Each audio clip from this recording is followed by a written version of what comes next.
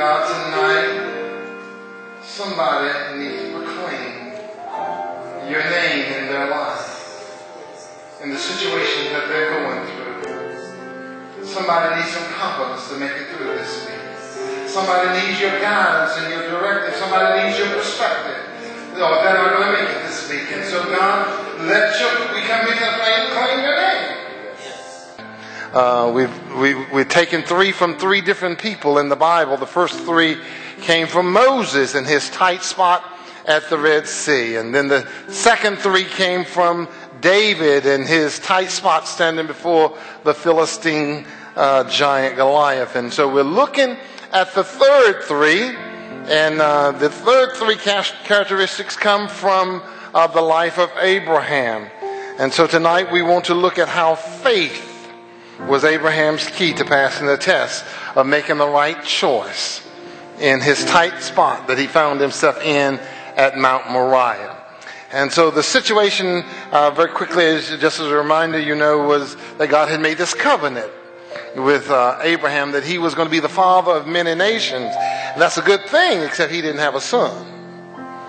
And so God can do anything. Nothing's too hard for God, right?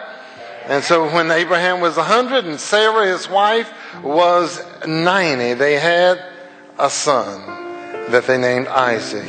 And Isaac was the pride of Abraham's life. And then God said to him, Abraham, sacrifice your son, that son you love, as an offering. Oops.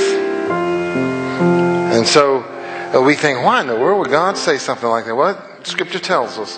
Genesis 21:1 says, God tested Abraham's faith and obedience.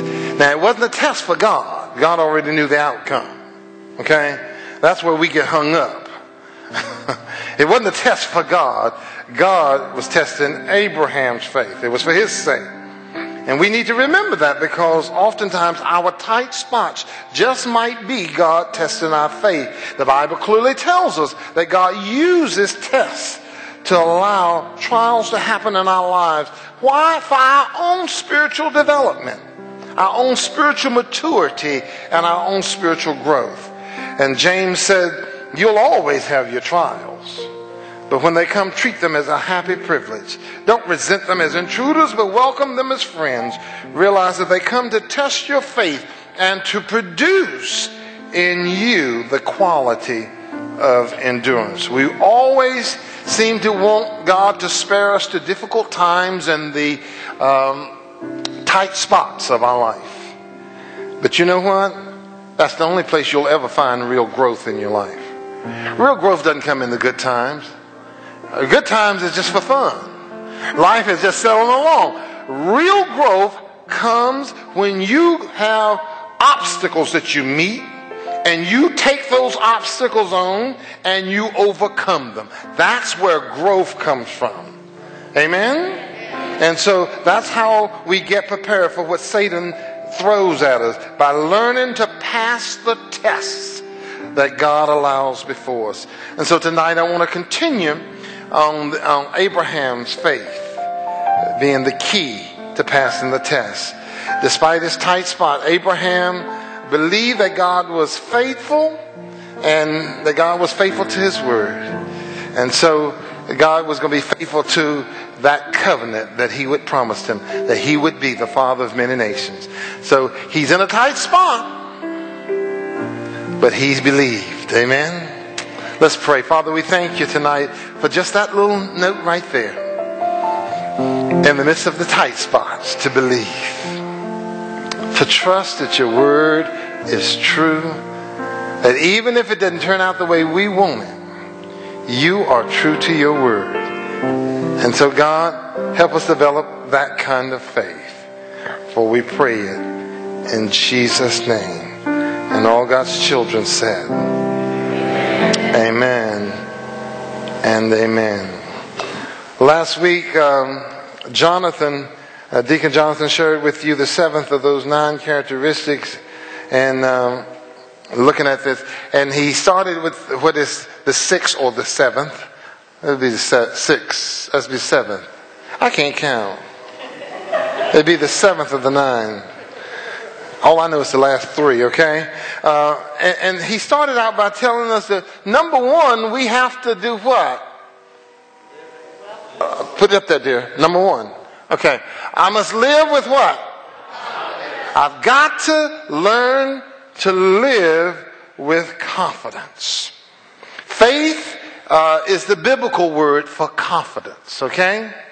Confidence is the result of someone's life that someone who lives his or her life with faith. And so confidence is faith in action. Faith in action. Now, you might ask, you want to see an example of it, you look at Genesis 22, 1 and 2. It says, Abraham, God called, take your son, your only son, yes, Isaac, whom you love so much, and go to the land of Moriah, sacrifice him there as a burnt offering. Verse 3 says, the next morning, Abraham got up early.